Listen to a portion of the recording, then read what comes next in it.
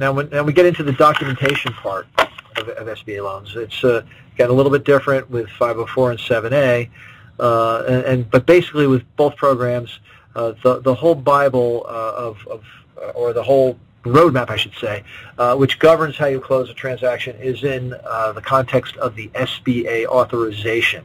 And that gives, under 7A and 504, it gives the authorization to participate in the program. With 7A, the authorization is signed by the particular lending official of the organization if you have a delegated loan, and it's signed by the SBA if it's a non-delegated loan. If it's a 504 loan, it's basically signed by the CDC and the borrower. When we get into, actually we're talking about that a little bit more on the next slide.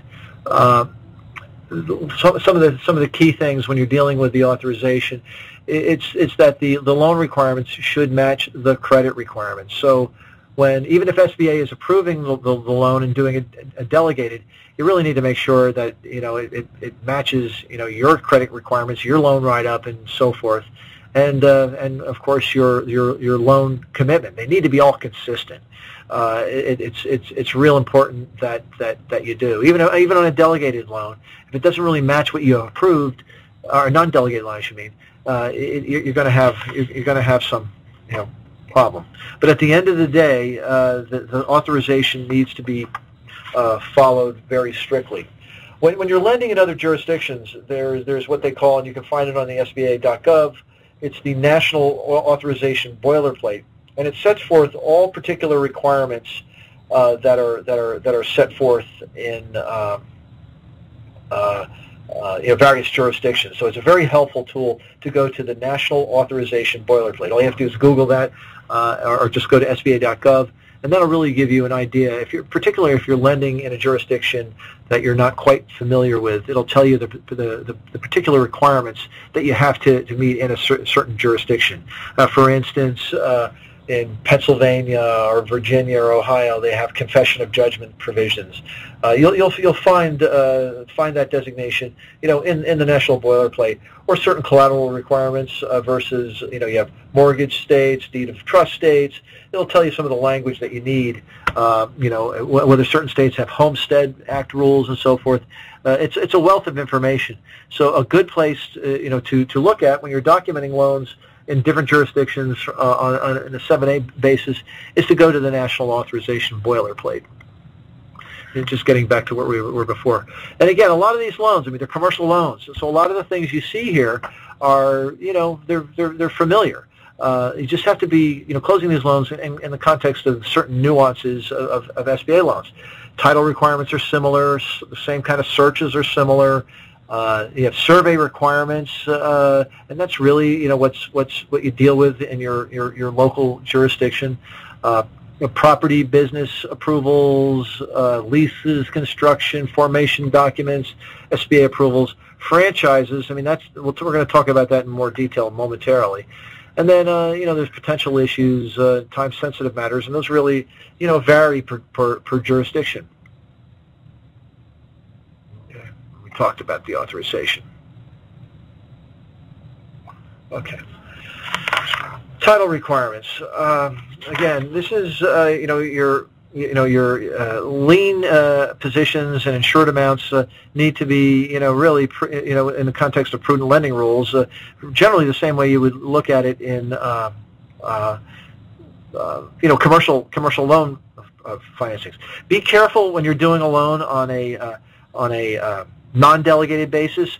What we've been seeing lately is that under the loan authorizations that are produced by the centers, there's particular requirements that are generally not followed in doing commercial loans, or even what delegated lenders do. So, for instance, if you have like subordinate lien positions required on certain collateral, like third mortgages on a house or an ancillary piece of collateral, you would not necessarily ordinarily get title insurance. You just really are looking for your lien position by a present owner search or so forth. What we've been seeing lately on the delegated authorizations, or excuse me, non-delegated authorizations that are produced by the SBA is that they're requiring title insurance on almost all types of properties. And we've been having some issues with the centers on that. So if you're getting an authorization, from one of the centers, don't assume that your credit write-up is going to follow the rules. You've got to make sure that when you're closing these loans, they really need to follow the authorization. Because when if there's a default, you're going to be judged by how well you followed that authorization. And then over that, you've got the SOP. But basically, the basic requirements you have to meet are exactly what's set forth in that loan authorization. Again, it's typical title requirements. You've got to be aware of the current open mortgages and restrictions of records. You've got to make sure that they can utilize the property for the intended purpose. You need up-to-date searches, and the appropriate endorsements. And again, that varies for jurisdiction. As many of you know, the particular endorsements vary by state, and it's by state convention what endorsements are allowed or are permitted or whatever. I guess it depends on how well the lobby of the insurance industry is, and taxes and so forth. So one of the things I'll also comment on when we're dealing with personal property, with real estate title, I mean, you can insure your interest. Insure your deed of trust, insure your mortgage. With UCCs, you can't really do that so readily. So I mean, you do have the potential for intervening liens and so forth. So it's our recommendation that you pre-file your UCCs to basically prevent an intervening lien situation. It's not 100% foolproof. There's certain loopholes with pre-filing, but it does give you a pretty good jump, an idea. If you pre-file the UCC and do a search before you close to see that your lien position has been filed, you can have a better argument that there was not an intervening, lien scenario. So we always recommend to pre-file UCCs. Searches. Now, searches, again, this is more of an art than anything. Prudent lending, applies. Searches can be, very costly when documenting an SBA loan. So you really have to drill down and weed out what really is necessary. In many cases, certain lenders, they want us to go overboard with these searches. Not sure completely what we're finding out about, but certain searches against guarantors and so forth. But they can be very costly. So you need to be careful how you order your searches. At the end of the day, it has to be reasonable and rational to the loan you're making. Has to be made under prudent lending standards. Some of the typical searches that are done are your judgment searches, of course your UCC searches, your pending litigation. Pending litigation is really important, particularly with high-risk industries. We always do those in biz acquisitions, as well as certain industries such as to restaurants, hotels, liquor stores, bars, etc. We'll always do a pending litigation search. It depends also. You have to really know your jurisdiction. Where judgments are filed, where you file your UCCs, etc. Also, whether or not certain particular rules apply, such as franchise tax considerations. You might have to do a franchise tax search. Always, you need to do flood search. Now, if your collateral is in a you have to prove where your collateral is located, and you need to do a flood search. So even if you're renting facilities, if your collateral is the equipment that's in that facility, you need to do a flood search. And the SBA is going to hold you accountable, and they're going to be looking for that particular flood search. So it's important to always get flood searches wherever your collateral is residing or placed. Survey. Again, this is really by custom. Where if surveys are required. Some areas of the country, surveys are not real big. Some are real big. And then you get to the standard of whether an ALTA survey is required. That's always been a big debate. And the one question that always comes to mind is an ALTA survey required for an SBA loan? And the answer is yes or no. and it really depends on your jurisdiction and what kind of title insurance you can get. So I would say, for instance, in my region of the country, in most cases, ALTA surveys are not required. And the reason why that's significant is ALTA survey has a lot of extra requirements, which makes it very expensive to do. In New Jersey, New York, ALTA surveys, Pennsylvania are very expensive. Some parts of Pennsylvania, surveys are just not utilized. The eastern part of Pennsylvania, surveys, you can get survey affidavits of change. You don't have to get a survey. Western Pennsylvania, you always use surveys. So you really have to know your jurisdiction as to surveys. But there is a misconception out there that an ALTA survey is required for an SBA loan. That's not necessarily the case. Okay. Now, when you're talking about the property, the whole idea here is, again, prudent lending. And you got to make sure whatever you're using is going to be able to be used for the intended purpose. Okay, so and to the extent there's construction, you need to know that that the project is completed. I mean, I'm faced with a situation right now with a 504 loan, and one of the aspects of a 504 loan is you have to have a completed project to get financing, which is different than from a 7A. You don't necessarily have to have a completed project because they allow construction financing and so forth. 504 loans allow construction financing before you close on a 504 loan. But in order for the 504 loan to take out an interim position on a 504, you have to have a completed project. And one of the ways to determine that is whether you get a certificate of occupancy. I have a problem right now. One of the loans I'm closing on a 504 is that we have about $400,000 worth of construction. The borrower is telling me that, we spent $400,000 and no permits and approvals were required. The project was in New Jersey, where it's such a highly regulated state, so I find it highly unlikely that somebody spent $400,000 in construction, which included electric, roof repair, and so forth. So I'm going to have a big problem in proving I have a completed project, because I cannot get a certificate of occupancy because they didn't take out any permits. So what we're going to have to do is send that borrower back to the building official and say, beg for forgiveness and get a certificate of occupancy. But these are some of the things that SBA is going to look for, is that borrower can occupy that premises. Now, when you're dealing with a 7A, if the loan was defaulted because the borrower couldn't ultimately occupy that building, and we've seen that. We've seen horror stories where I've been brought in on a post-closing basis where the borrower could not use that facility. You're not going to have a guarantee. So you got to make sure when you're documenting these loans that the borrower can use that property and can use it for the particular reason. That is generally determined by a certificate of occupancy. You might have to get a zoning letter, and in some jurisdictions you can actually insure your zoning position for a reasonable cost. In the Northeast, you can get an opinion from a council and so forth, and a title insurance company will actually ensure that the property can be used for zoning. You need to make sure that the business that you're providing financing to has appropriate licenses. We recently had a problem with a dentist out of Pennsylvania who was buying a New Jersey practice, but for some problems he had, he couldn't get licensed in New Jersey and didn't realize that he needed a particular New Jersey license.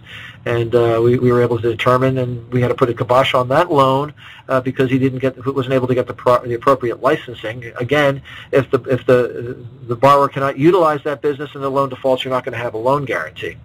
Same thing with whatever appropriate permits. You really have to go to your jurisdiction, and again, you have to be able to utilize the property, be able to utilize the facility in accordance with the loan approval. And if you can't, loan defaults, you're going to have an issue. Term compliance, leases. Under the general rule, the lease terms, when you're dealing with, particularly the EPC-OC situation, which we talked about before, the loan term, or the lease term has to be equal to the loan term. You also want to, perhaps get tenant estoppels to make sure that the tenant, if there is subtenants, they don't have any superior rights if you have to foreclose. Also, if you're dealing with leased facilities, a borrower's leasing facility, it's important to obtain landlord's non-interference agreements on your property. SBA is going to look for that because if you need to yank your collateral out of there, if there's a loan default, if you're precluded from doing so from the landlord has a lien, SBA is going to give you a problem. Same thing with when you're dealing with landlord and tenant situations, you might be looking at subordination non-disturbance agreements. Again, we're talking about prudent lending here. These are some of the requirements, really no different than in a commercial loan. You have to follow prudent lending standards and guidelines. Okay. Now, when we're dealing with construction, you need to obtain due diligence, whether it's 504 or 7A. Again, pretty much following prudent lending standards. You have to make sure that there's an appropriate building contract, plans and specifications, if there's construction, permits and approvals. Got to make sure that they can, proceed and ultimately get a CO, get particular contractor insurance, and there is, performance bond requirements if there's a construction component of over $350,000. Now, performance bonds can be difficult to obtain, or they can be very expensive to maintain. It can be a time factor. So SBA has recognized a waiver of the performance bond if the lender can provide for independent monitoring of the construction cost. So if it's not, it can't be an employee of the bank, can't be an affiliate of the bank, but they can go out there.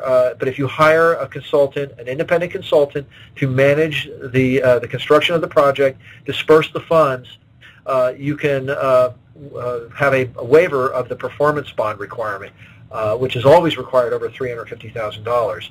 A lot of it's unfortunate that some sophisticated lenders have really great construction departments with really great construction people, but with SBA it has to be independent, or you have to get a special approval from SBA if you're going to use your department. I've never seen that given, but the general rule is you have to go for independent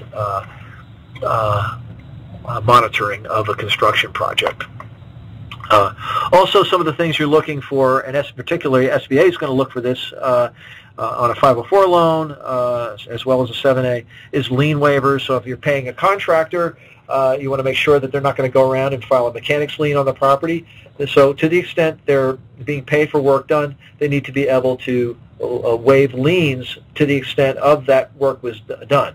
Many jurisdictions, some lenders try to get blanket waivers, but that's against public policy in most jurisdictions, and most courts will basically say that they can waive a lien to the extent of the work that was done and to the extent of the work that was paid. And again, when you're dealing with title insurance, you want to make sure, keep in mind with title insurance, your title insurance only extends to the amount of loan that was dispersed at the time of closing and subsequent disbursements.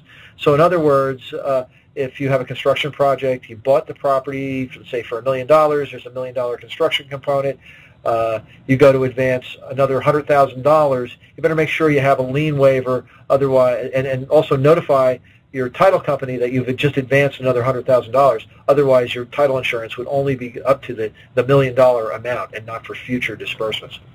Most title companies are going to tell you to get a lien waiver. I'm telling you, you have to get a lien waiver to prove to the SBA that you did that, particularly in 504 transactions. Okay, formation documents, basic due diligence. You really need to know who owns these companies. That's an important aspect here. Basically you're looking for your certificate of formation. That's key to how you do your loan documents. Now under the new Article 9 rules, you use that organic public record rule, which is basically determined on the formation documents. You have to use the name exactly as it's set forth in order to perfect your liens on Article 9, but it's a best practice to have all your documents listing the name exactly. A lot of times your your operating documents, like your operating agreement, your partnership agreements, they may refer to the name slightly differently of the company as it appears on the certificate of incorporation. Maybe corp is abbreviated or corporation is spelled out. But on your loan documents, it's a best practice that whatever is set forth in the certificate of formation accepted by, or certificate of incorporation, or whatever organizational document that's filed with the state, which is known as the organic public record, all your documents should cite the name exactly as it's set forth. That's the same rule that you should apply with whether it be SBA or with your commercial loan requirements. Again, it's prudent lending, requires, there, and it's that's really the standard you go by. Same rule with corporations. Really need to, know who owns the company, get copies of stock certificates, know your ownership structure. It's a little bit harder to determine ownership in a corporation as it is an LLC. We tend to use incumbency certificates. We tend to get copies of stock certificates. We get copies of stock ledgers to know who actually owns that company. Again, ownership counts in a big way, particularly with SBA lending. If there's a 20% or more ownership interest of an individual, that individual has to guarantee the loan. That's an absolute requirement under both programs. You'll also see sometimes if somebody before closing they want to shuffle the deck a little bit, somebody wants to change their ownership interest, there is a 6-month look-back rule. To the extent that somebody changes ownership before we close on a transaction, they're going to be subject to those guarantee requirements, notwithstanding they change their ownership interest to below the 20% amount. So keep in mind those rules out there as well. If you have somebody shuffling the deck a little bit, somebody gets cold feet, they don't want to have a guarantee. You can't change the guarantee so quickly. There's a certain cooling off period. Also, when we're dealing with these transactions, it's important to do added due diligence. These loans are, oftentimes you're dealing with, because they are small businesses, in many cases you're dealing with unsophisticated borrowers, and sometimes you have to do added due diligence that otherwise the borrower would have to do or should be doing, and that's doing due diligence on the selling entities. And that's, so we always do searches on the selling entities as well to make sure that and we do searches on the selling entities to make sure that there's not going to be any liens that are inherited by the purchasing entity. So it's always a good tip, particularly in SBA loans, to do that added amount of due diligence on the selling entities. With insurance, you got to get your proper designations and proper coverages. I'll have to tell you, in past several years, accord forms, which were generally acceptable forms in the industry, and they were done in conjunction, with the banking industry and the insurance industry to make it easier to do things. They basically have whittled away the value of an accord certificate to the point where they're basically useless. They give you a summary of policy terms. You really need to be getting your full policies. It's not a requirement, but it's a good best practice to get your copy of your policy to make sure that you have the appropriate coverage. It's nice to get an accord form, which gives you a little summary of it, but you really need to make sure that your policy incorporates the provisions that are summarized in an accord form, which really have no binding legal value anymore. They used to. They don't anymore. So it doesn't really matter what accord you get. It could be a piece of paper, whatever. They really don't have a lot of value to them, other than they're easy to read. And you need to have your appropriate designations. When you're dealing with real estate, the lender needs to be named as mortgagee or lender loss payee. It's important to use that word lender. That really ensures the lender against acts that the borrower might commit. And to the extent you can get it, your additional insured provisions.